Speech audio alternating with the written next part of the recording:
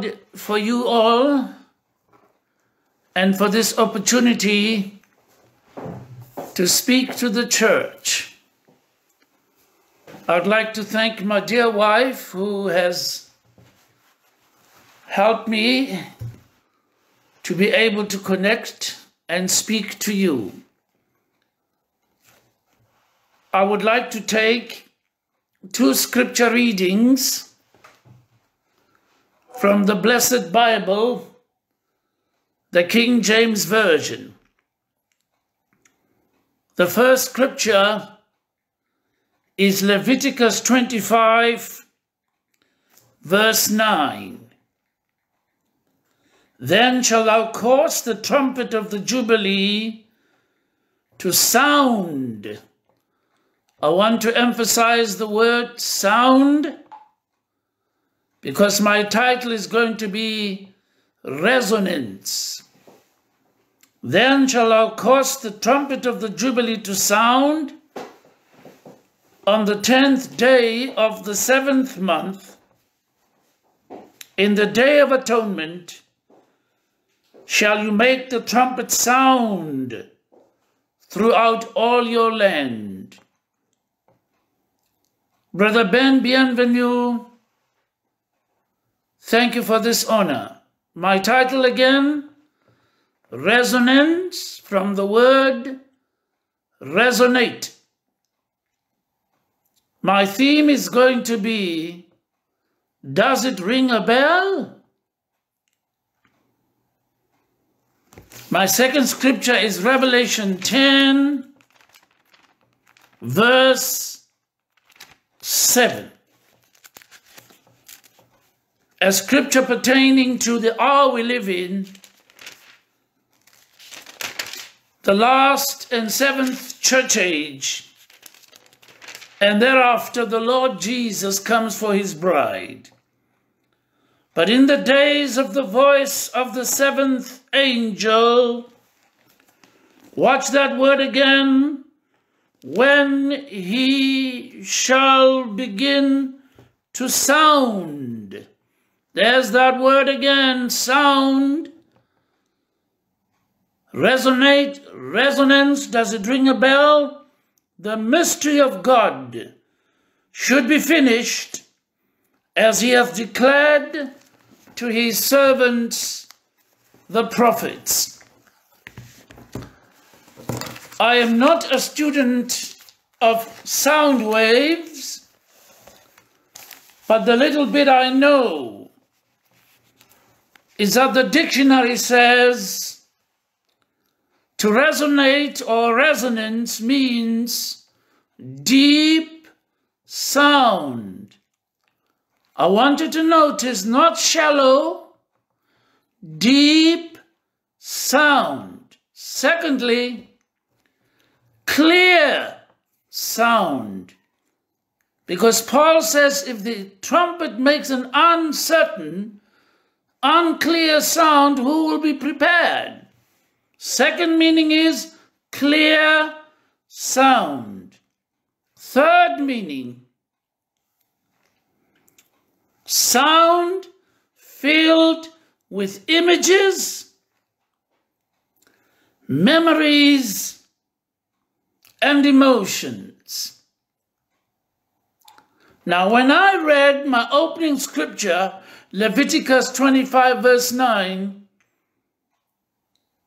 I ought to have asked you the question, does it ring a bell? How so? Because Leviticus says, on the 10th day of the 7th month, that's already 10:7. Does that ring a sound? Do you see why we went to Revelation 10:7? You see, these trumpets in the land of Israel were not sounded the same way. They were not all on the same decibel. For instance, the trumpets that announced the Sabbath were blown a certain way so that the people could decipher from the sound it made that it is not a sound for preparation for war, but preparation for the Sabbath. Then if the king desired to speak to the nation, they then sounded the trumpets a certain way, so that the people knew it's not for the Sabbath. The king wants to speak. Then the scripture we read is on the 50th, or rather on the Day of Atonement, I beg your pardon. They understood that now we must head toward the temple in Jerusalem. But there was yet another sounding of these trumpets. On the 50th year, the trumpet would sound a certain way, and they would then decipher that it's not the Sabbath preparation, it's not the king wants to speak to us, it's not prepare for war, but this one is to say, you are free. Now 1 hour, 10 minutes will not be enough for me to cover all the aspects of resonance, but I will try. Sometimes in life, as well as in the gospel, things are not as they sound. I'll give an example, and listen very carefully. Things are not always as they sound. A farmer has 10 sheep. 4 are died. How many remain? A farmer has 10 sheep. 4 are died. How many remain?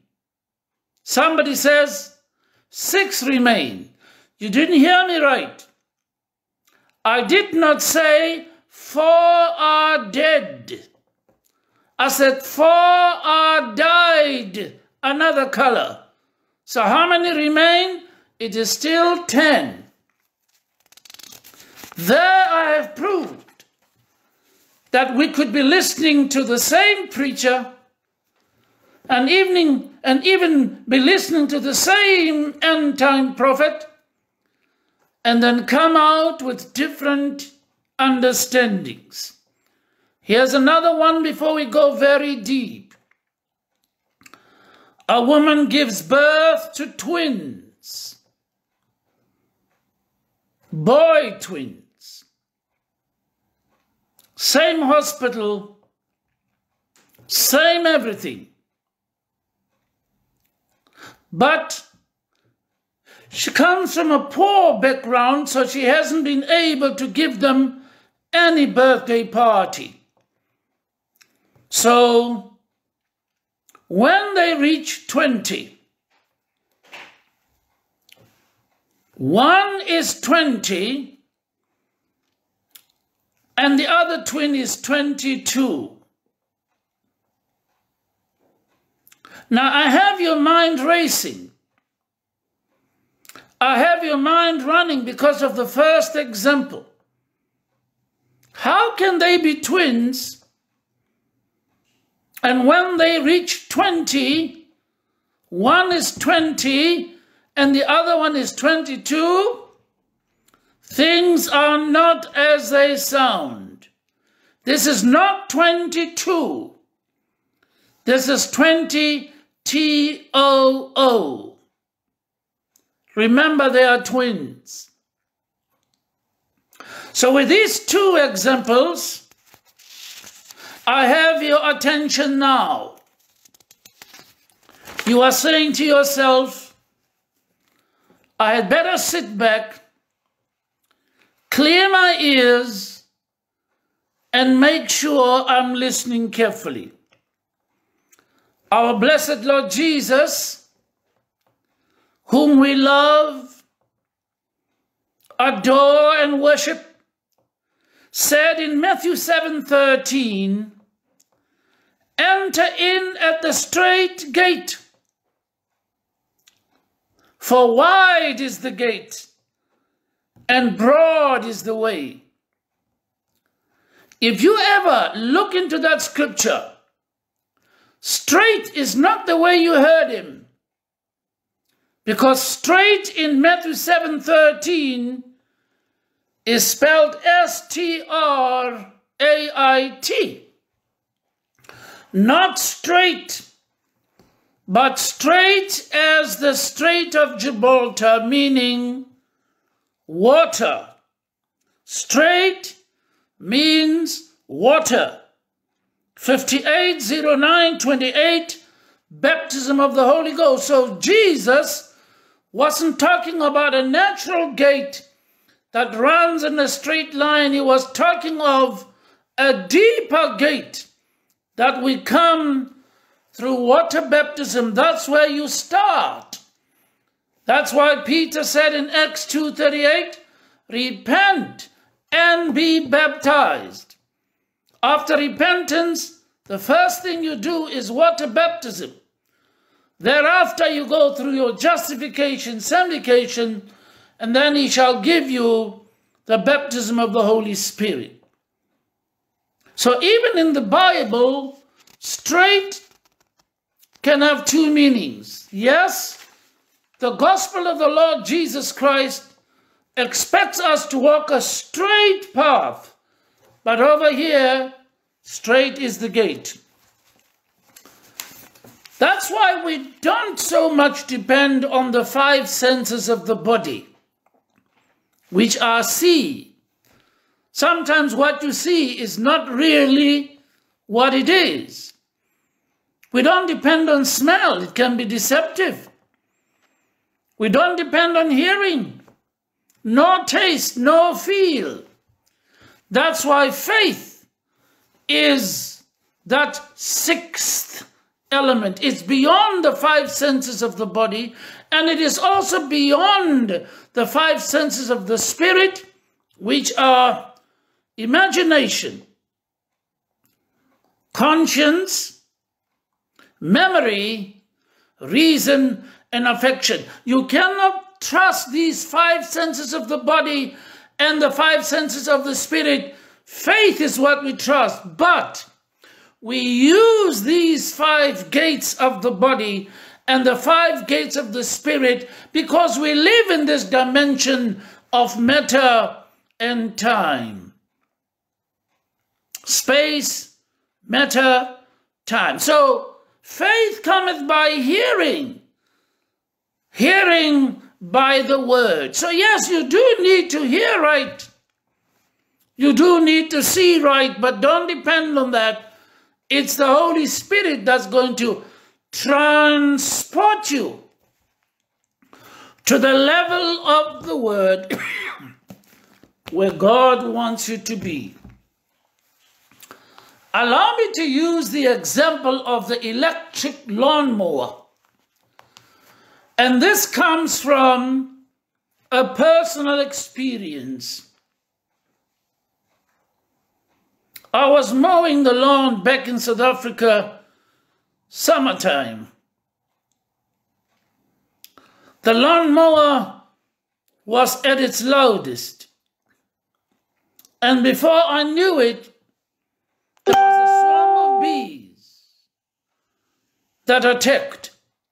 Why?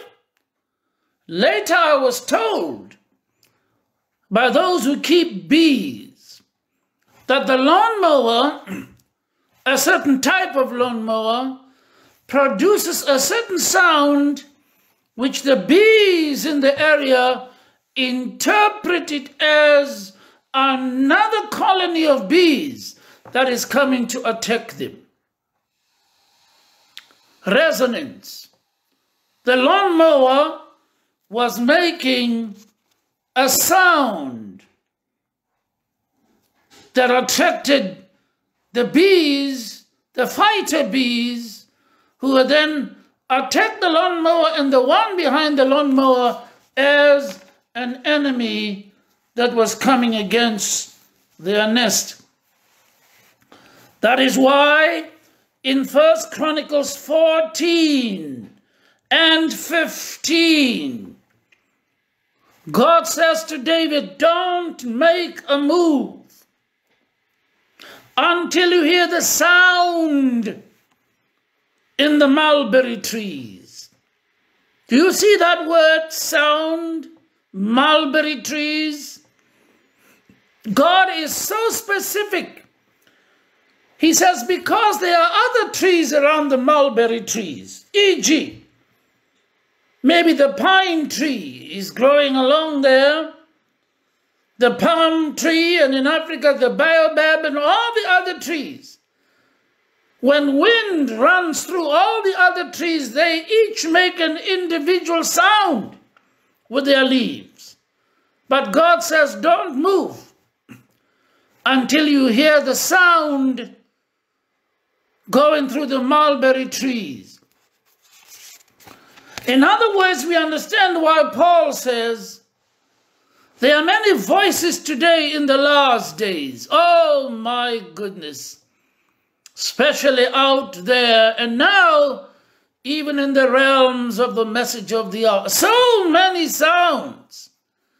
But those who are well trained by the end-time prophet, the Bible, and the message will not make a move until they identify whether it be that sound that we heard through this vindicated prophet of Malachi 4, Luke 17:30, Revelation 3:14, Revelation 10:7, and many, many other scriptures. If it does not line up with that sound, then it is not the sound in the mulberry trees. It is not the sound in the mulberry trees. Now I'm going to take you a little deeper into the scriptures. When you read Genesis 16, verse 5, Sarah sounds like she is rebuking her husband, Abraham. It is after Abraham had fibbed, had said, she is my sister. You read the story. But I'm interested in the sound of these words. When she said to Abram, my wrong be upon thee. You see, naturally you would say, I understand it to mean, whatever we've gone through, I blame you. That's when you hear it with the natural ear. But however, there is another sound it makes. It's a deeper sound. It's a clear sound. It's a higher sound. You see, the husband types Christ to the wife. Sarah prophesied of our greater husband, the Lord Jesus Christ. My wrong as the church be upon thee as the husband. And the Bible says Christ took upon himself all our wrongs. That is why there is no other Savior than the Lord Jesus Christ. All the other religions and their founders, none of them has ever died and risen. Maybe they have died, but none of them has ever risen. Only one died, was buried, and rose again. Only one said, no man takes my life away from me, but I lay it willingly down for the sheep. So Sarah prophesied. Deeper sound, deeper meaning. Here's another example. In Exodus 4 and verse 25, it's again husband and wife altercation. Moses has been so busy, he has not circumcised his own son. According to the law and the covenant of Abraham that God gave to Abraham and said, and all your seed after you must observe. Here is Moses, leader of the people, prophet of the Exodus, yet his own son is not yet circumcised. Then we are told that Zipporah took a sharp stone, a flint, and Zipporah did what no other woman ever did, because in the law it was then given to the priests and the high priest especially to do the circumcision at the temple.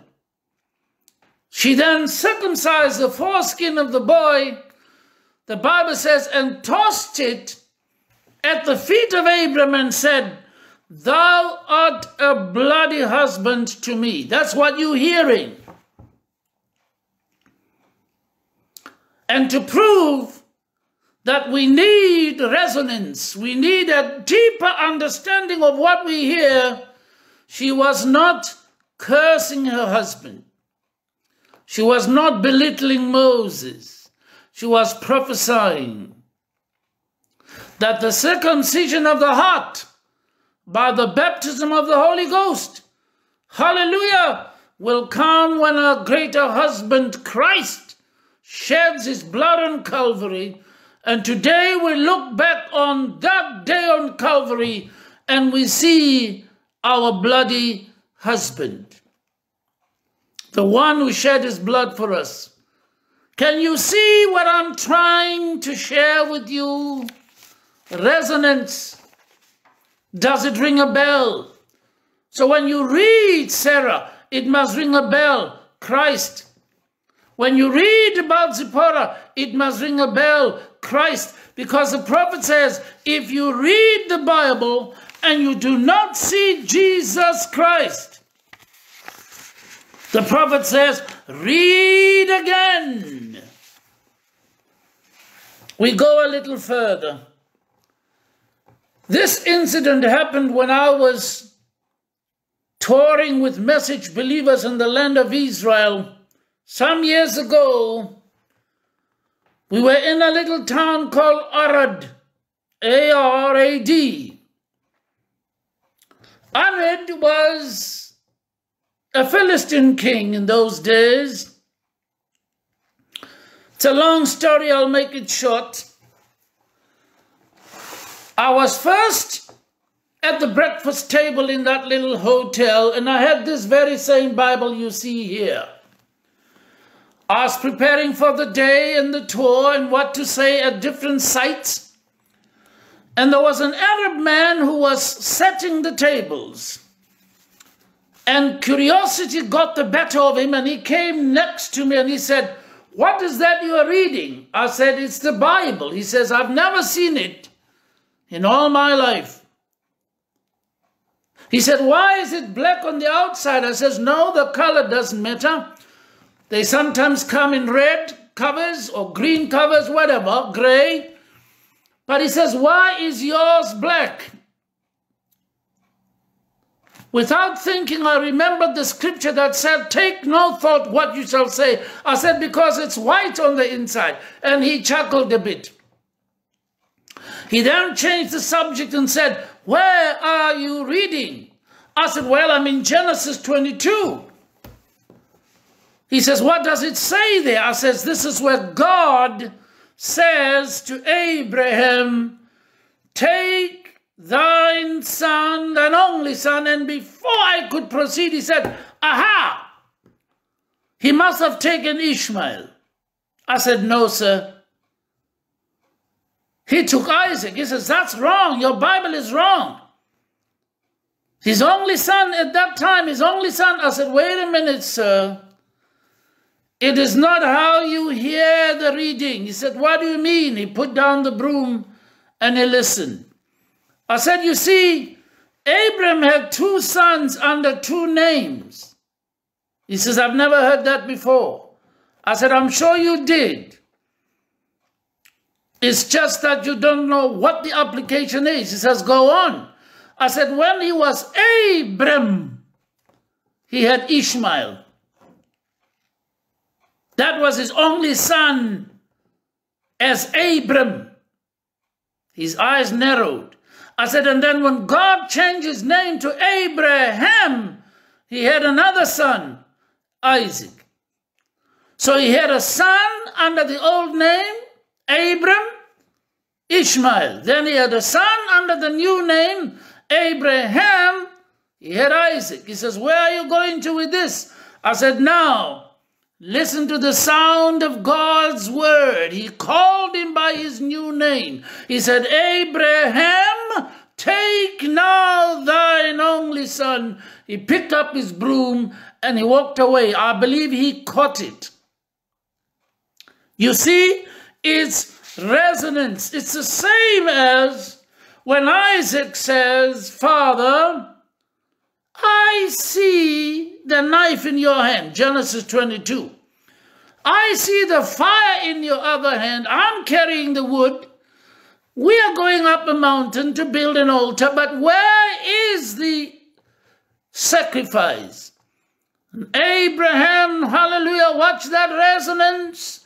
Abraham picks up in the spirit realm and he prophesies and he says, the Lord will provide himself a sacrifice. What a double meaning. When you read it in the natural, God will provide a ram. Yes, they found a ram. But when you take it higher in, does it ring a bell? The Lord on Calvary will provide himself a sacrifice. That's why Jesus Christ was not a second person of the Godhead. It was God himself providing himself as a sacrifice for our sins. You see, when you read Exodus 2, verse 2, you'll come across this line, that when Moses was born, they observed that he was a goodly child. Maybe I should read it verbatim so that in case somebody is listening who is not a Bible reader can get the exact wording. Exodus 2 verse 2, and the woman conceived, that's Jochebed, and bare a son, and when she saw him, Moses, that he was a goodly child, she hid him for 3 months. That word, goodly child, if you look at your King James Version or Schofield, Thompson's Chain Reference, you will notice that the word goodly child, the child is in italics. It is because in Joshua 10:13, 2 Samuel 1:18, the Bible urges you to read the book of Joshua. Joshua 10:13, 2 Samuel 1:18. Read the book of Joshua. By grace, I have this book in English. And that very verse, goodly child, is translated from, she saw the pillar of fire over the child. Hallelujah! No wonder Deuteronomy 18:18, speaking of Jesus Christ, says, I shall raise up a prophet like you, Moses. And when Christ was born, the Bible says a star came and hung over him. If you thought it was a star as the ones you have in the universe, you've missed it, because those don't come down and hang over a child. It was the pillar of fire that was among those stars. I'm going to go deeper, see, with resonance. That's why when the end time prophet, the vessel and the body through which God is going to reveal himself again, as promised in Luke 17:30, the pillar of fire appeared over William Branham. Goodly child, Moses. Christ Jesus, goodly child. William Branham, goodly child. The sequence and precision of Scripture is most amazing. Let's move on. You read in Exodus 28:35 that Moses, or Aaron the high priest, when he went into the holiest of holies, his tunic, his dress as the high priest, way down toward the hem of his garment, toward the feet, there were supposed to be bells, pomegranate in shape. We know it was because when the high priest goes into the holiest of holies, only he can go in there. So when he moves about to serve at the mercy seat, the ark and the wings of the angels, when they hear the sound, they know he's alive. But there is another deeper meaning. That's my point. It must ring a bell. Pomegranate bells must ring a bell. Why did God say pomegranate? Why not apple? Why not pear? Why not orange? Why not tangela or tangerine? Why pomegranate specifically? It is because any healthy, full-grown pomegranate, when you open it and you count the seeds, the total is always 613, 613. What's the significance, Brother George?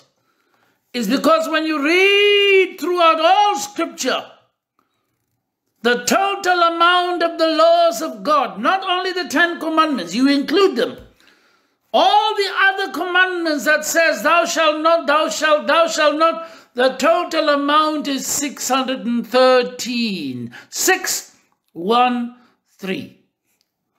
So it was a reminder that when those bells were making a sound, it was also reminding the high priest, it's not only so that the ones outside may hear I'm alive, but it is to remind me as the high priest that there are laws that I must also keep. That's why God is specific. He didn't say goat bell, Swiss cow bell, stock exchange bell, ice cream van bell. He says pomegranate bells.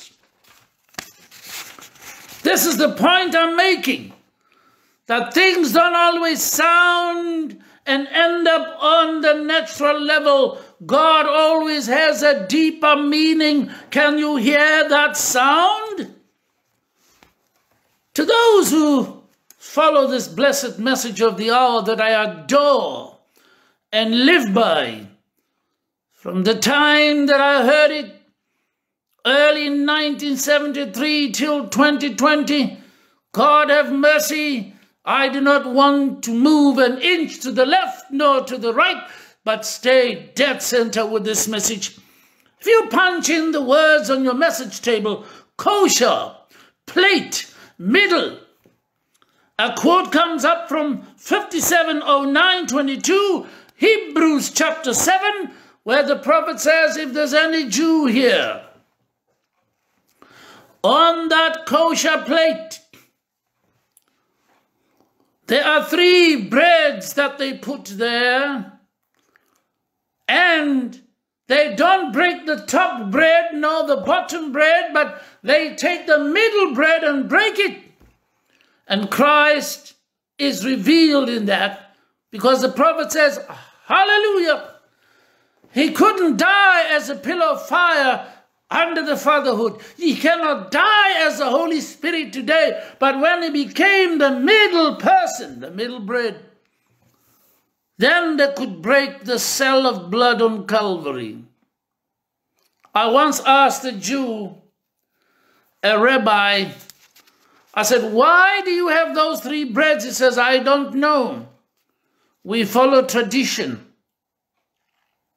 Today you know. Today it rings a bell that it's the three offices of Father, Son, and Holy Spirit.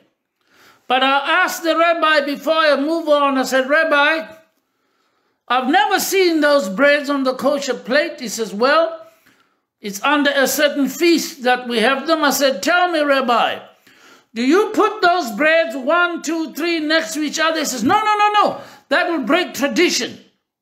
I was interested. I said, so how do you have those breads? He says, one on top of each other, so that the eye can see them as one. And I cried out, hallelujah! The rabbi was startled.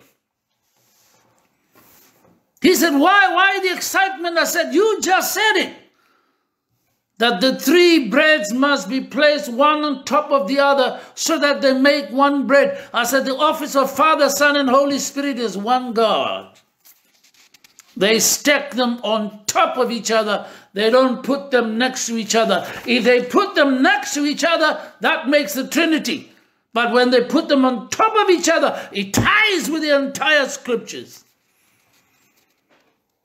That the Father became the Son became the Holy Spirit. So all three, it's one, not three personalities in the Godhead. One personality in three offices. I'm a father, I'm a son to my parents, and I'm a pastor to a church. Am I three persons? No. It's three offices I hold.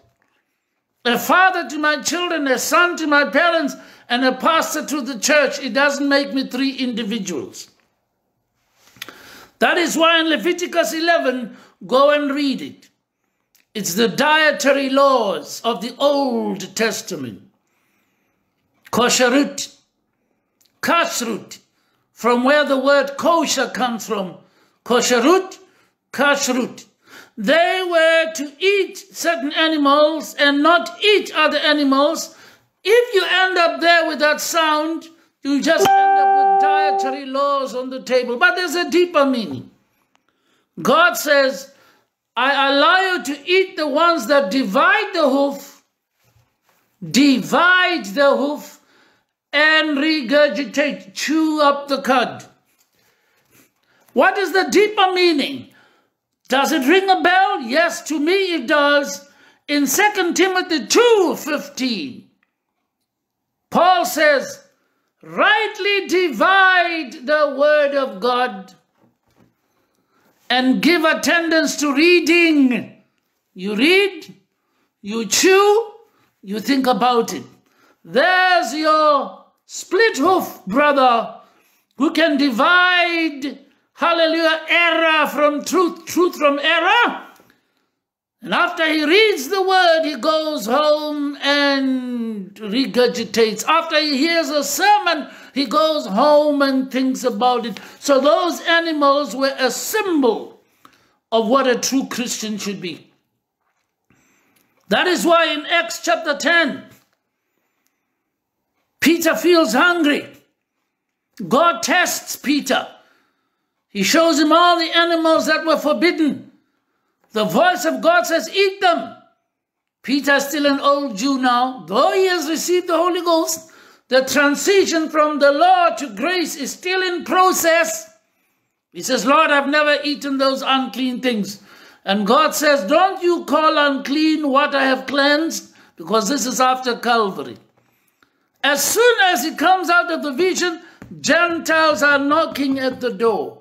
You see, the animals that were forbidden to eat were a symbol of Gentiles that Jews were not to fellowship with. But after Calvary, the middle wall of partition is broken down. After Calvary, there's no more black, white, brown, yellow. We are all brothers and sisters. Bless the Lord. In Genesis 37, watch resonance. Does it ring a bell? When Joseph's brothers return, they know they have sold him to the Ishmaelites. It's a family thing, you know. Because the Ishmaelites descend from Ishmael. Ishmael was one of the sons of Abraham. Is it not amazing that certain things that happen, and I'm not going to be too blatant, certain things that happen even in the message community, they are all family matters. They are all message community issues. So here they are, the sons of Jacob. They sell one of their brothers to the Ishmaelites, relative. That's why if you read your Bible, the politics of the Middle East will not stumble you. When Syria and Lebanon fight Israel, go back to scripture.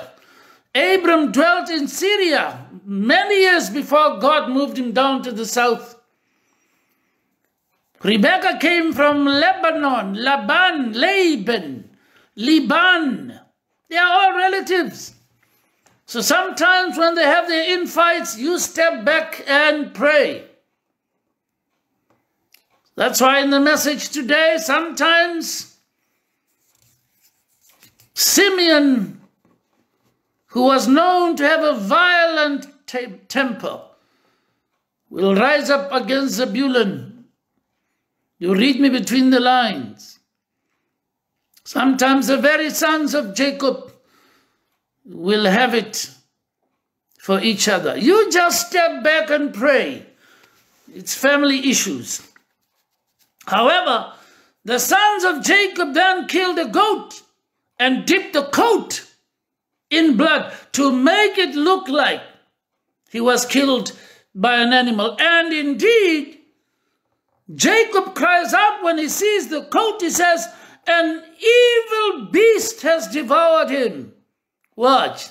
That's what you hear. But he was prophesying, because through Jacob, Israel would come a Messiah. And there you go. And when that Messiah was crucified, who crucified him? Rome did.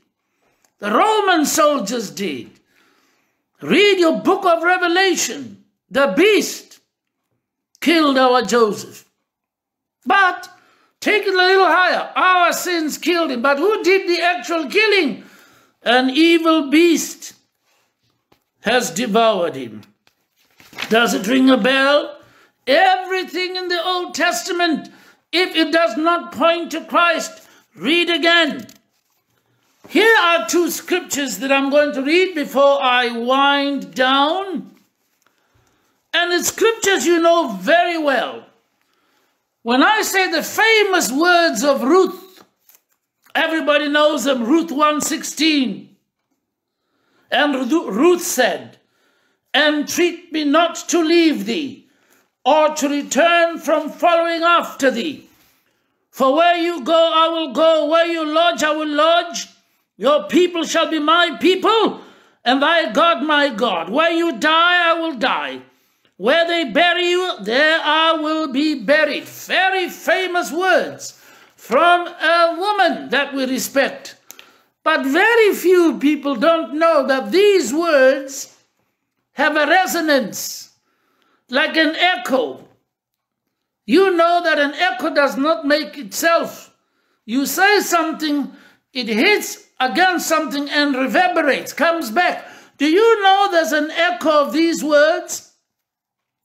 In 2 Samuel 15:21, 2 Samuel 15:21, Ittai the Gittite. Why is he called the Gittite? Because a Gittite is a dweller of Gath, Gath, where Goliath of Gath came from. Can you believe that after David killed Goliath, there were Philistines that saw the anointing on David and followed David? Here's one of them, Ittai from Gath.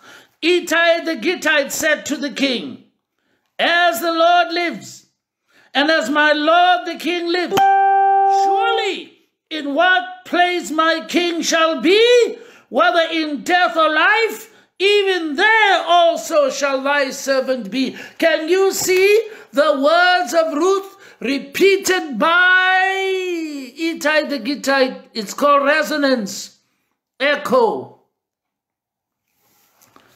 Can we safely say, before I'm going to close, that we are faithful resounders of the same message? I know we're all trying our best. I'm just talking to somebody out there. I'm not saying there aren't people who are doing their best to resound the same message. There are plenty all over the world. But in case, just in case you are not, the scriptures challenge you.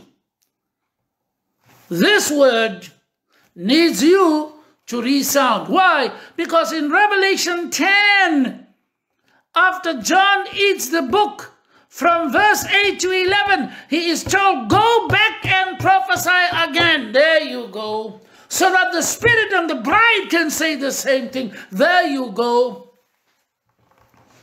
Resonance. The Spirit and the bride say, come. Eat this book and you will speak exactly as the book speaks. Listen to the tapes of this end-time prophet and you will speak the same. Quickly, 2 Chronicles 5:13. Do you know Solomon lined up his musicians and trumpeters? Not many people are aware that 10 chapters later, I beg your pardon, 1 Chronicles 15:25, this is 2 Chronicles 5:13, but in 1 Chronicles 15, 2, 3, 4, and 5, the Bible tells you how many they were, these trumpeters. Are you ready? 120. Aha! It rings a bell, Pastor Martin. It rings a bell. How many were they? 120. Doesn't that speak of Pentecost? Yes. Acts 2. How many were they in the upper room? 120. When you read 2 Chronicles 5:13, it says all 120 made one sound. You go to Acts chapter 2, there came a sound, not sounds, a sound, singular, like of a mighty rushing wind. Can you see? The trumpeters of Solomon's days were talking of the sound that the Holy Ghost made in the upper room. And let me drop a bomb. It's the same Holy Spirit we saw operating in the life of the end-time, beloved, vindicated prophet William Branham. I want that spirit that was in that William Branham because I see Christ in it. If anybody else comes claiming Holy Ghost and they behave differently, sorry, it does not resonate for me. Folks, I'm going to close in a little while. I've got 10 minutes before my hour is done. I say a lot of things in 1 hour. What somebody else can say in 3, God has given me grace to say it in 1 hour because I believe in the message of the hour. Folks, let another man be what he is. I'm not saying change your style and be a 1 hour preacher.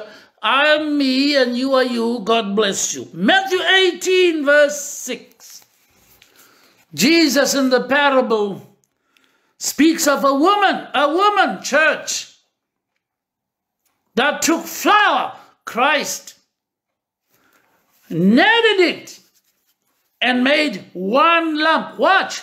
Woman, church, took flour, Christ, kneaded it, and made one lump. But don't miss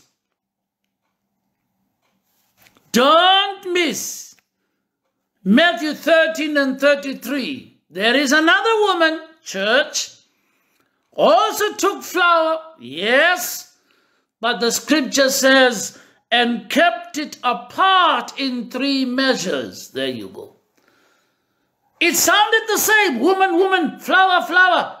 And then if you're not careful, you think because it sounds the same, it's the same thing. No, read carefully. The one kneaded it and made it one. Office of Father, Son, Holy Spirit, one God. The other one took the same thing and kept it as 3 separate. Does it ring a bell? Who does that today? Revelation 17 And also Revelation chapter 18. See? It must ring a bell. Watch. Matthew 22:19.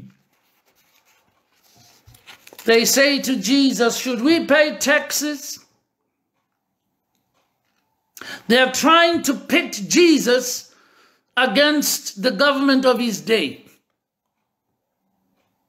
He answers them wisely. He says, show me the coin that's in your hand. They show him the coin. He says, whose super inscription is on it? Whose image is on it? Image. See, we are going deeper. Image. Jesus' point was not only pay tax. He says, I'm taking it deeper. Whose image is on the coin? They said, Caesar. Said, give to Caesar his image, but give to God what belongs to God. He's not only talking of tithes now. He's saying, whose image? Give it back to Caesar, but then give to God the image too. And the Bible says in Hebrews 1:3, Christ, the express image of God. So Christ wasn't saying pay your taxes. Sure you should. He was saying let's take this thing a little deeper. If the image is Caesar, who am I? I'm the image of God. I should be imprinted on your lives. Oh, resonance, my brother. Does it ring a bell?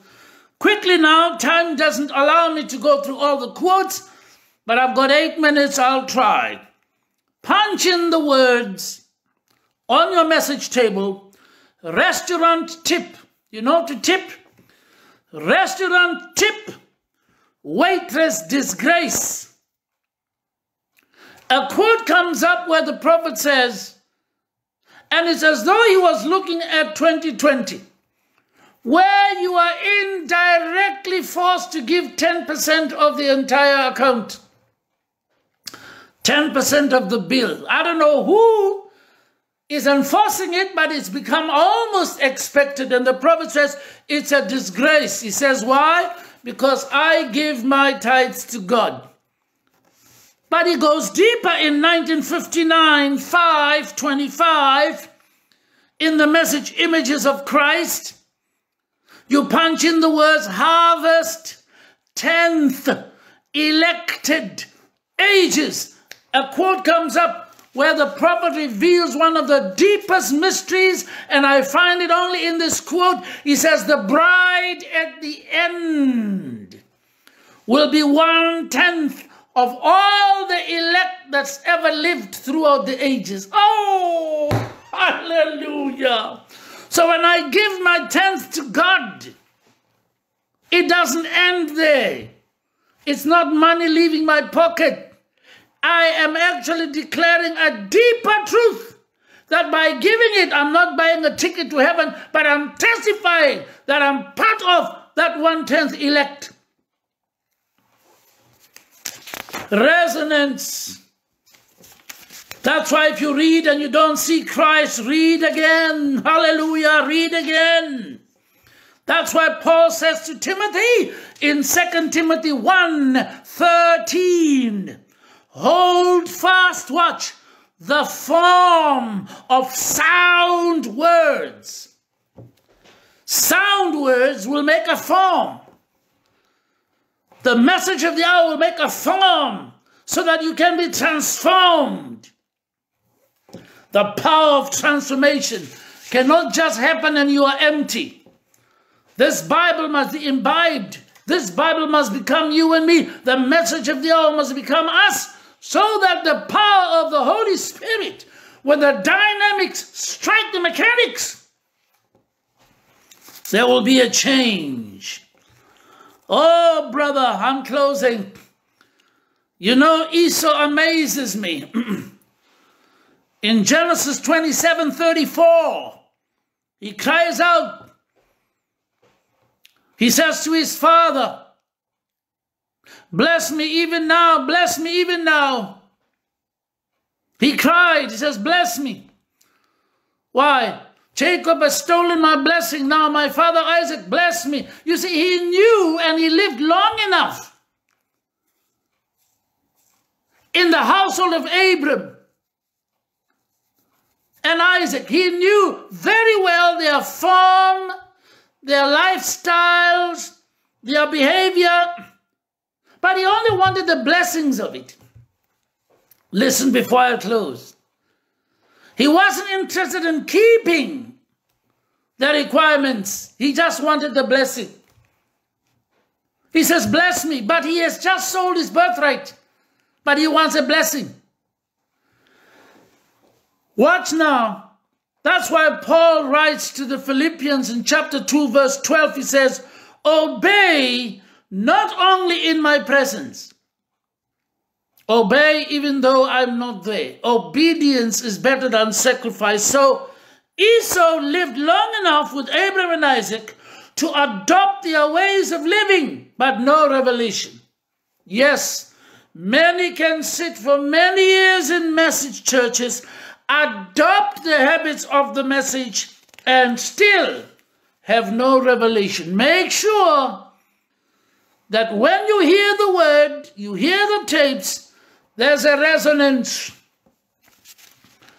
That's why the prophet says in Why I'm Against Organized Religion, he says, watch that angel of Revelation 18:1. When he speaks on earth, his message is echoed in heaven. There's a resonance. That's why in 1962, 12:30, sirs, is this the time? He says, don't pay any attention to the messenger, but watch his message. He's not saying disrespect me. He's saying don't miss the resonance of my message. Watch.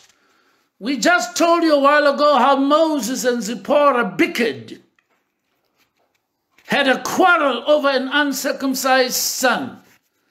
You know, the life and ministry of William Branham had all these multiple ministries in them.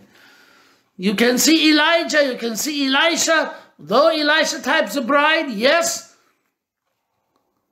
When the prophet prayed for that boy who died at work, he says, I put my face in his face, my hands over his hand. I prayed and he revived. Elisha did that.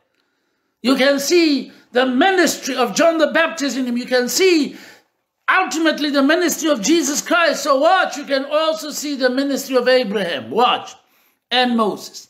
Moses had a bickering with Zipporah over a son. Brother Branham had a bickering with his wife, Sister Meady, over Joseph.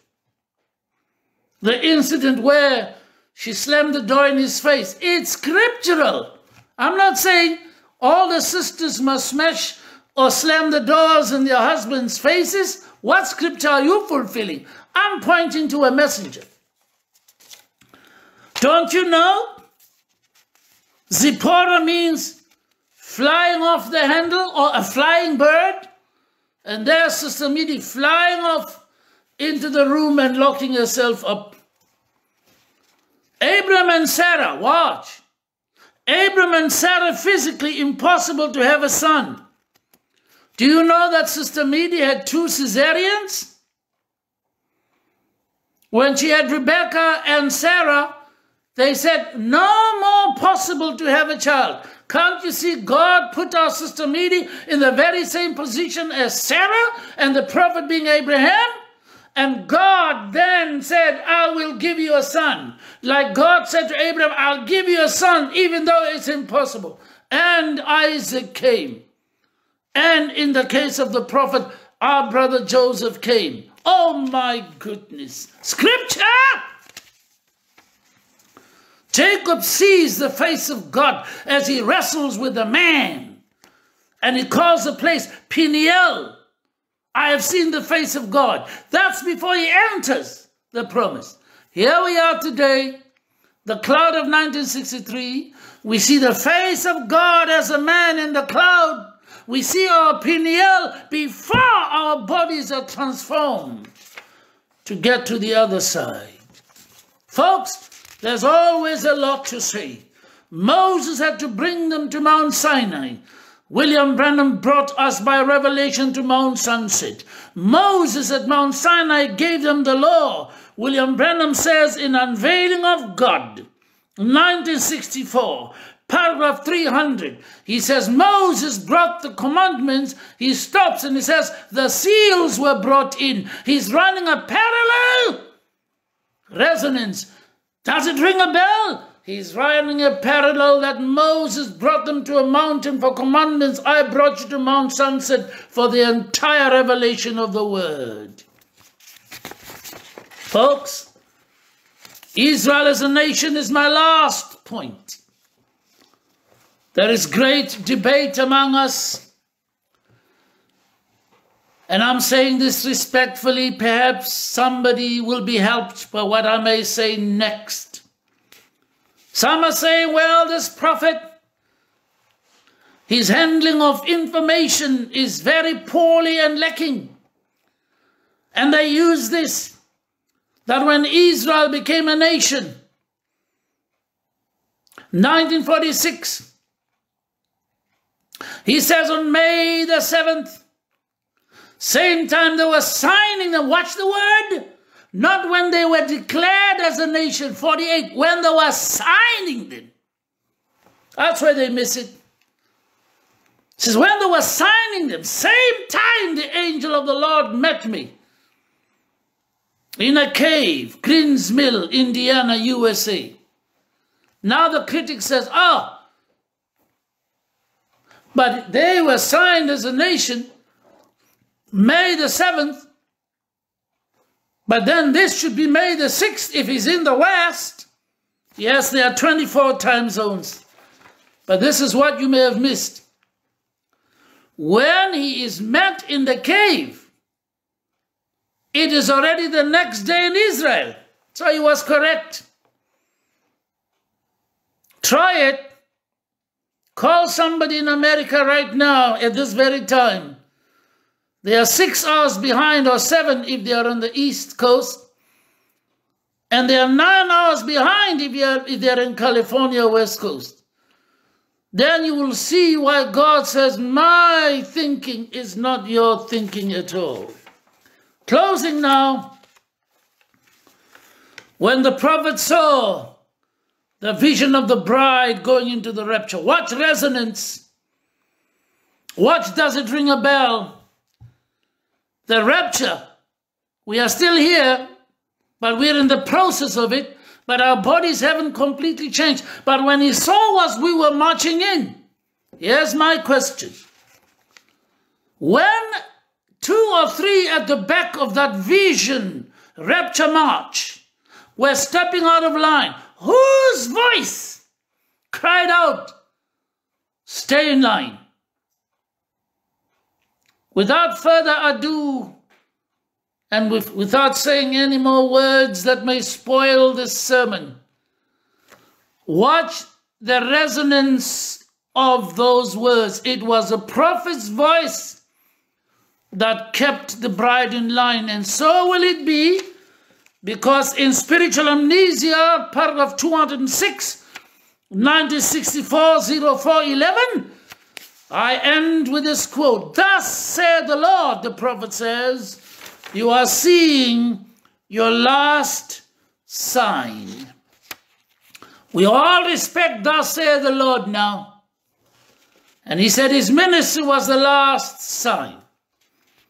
And we've seen it happen. In Genesis 18, Elohim, Michael, and Gabriel stepped down. But in Genesis 19, 2 angels, 2 messengers proceed to Sodom. And as I close, the 2 messengers to Sodom have done their part and have gone home. Oral Roberts, Billy Graham are no more in this dimension. And to top it all off, even our Abrahamic ministry, the person of the prophet is no longer here, but his voice still is here. Stay in line. Does it ring a bell? Yes. Heaven sounding sweeter all the time. Thank you, Pastor Bienvenue and the congregation. Shalom.